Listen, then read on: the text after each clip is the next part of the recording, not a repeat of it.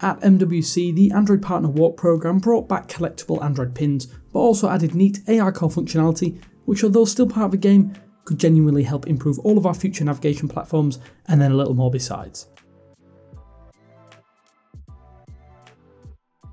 So it goes without saying that the physical pins are a nice collectible, but Google introduced a new way to collect Android pins via an application that relies heavily on ARCore to help you work out where to navigate next, via a system of on-the-ground markers that included readable QR codes. These QR codes weren't just randomly placed and were found outside Android vendor stands and were pretty easy to spot even in the busy MWC halls. As this was still essentially a collecting game, you get on-screen prompts to where the next collectible is, but this could be applied to so much more once integrated in Google Maps, for instance.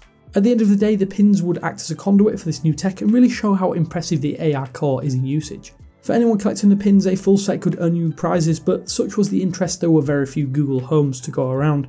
If this proves one thing, it's that this ARCore experiment was a resounding success, and I must say it was much more intuitive than having to use a paper map, for instance. All in all, the technology could really improve how we navigate much of the planet and really enhance that tight grip that Google Maps has over our smartphone navigation systems. As for my pin collection, that ended at a measly 12 physical pins, so there's definitely room for improvement for the next year, that is for sure.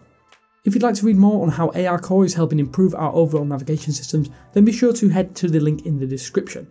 Then beyond that, be sure to subscribe to see more of our upcoming videos, but this is Damien for 9to5 Google saying thanks again for watching this quick video, and I will speak to you later.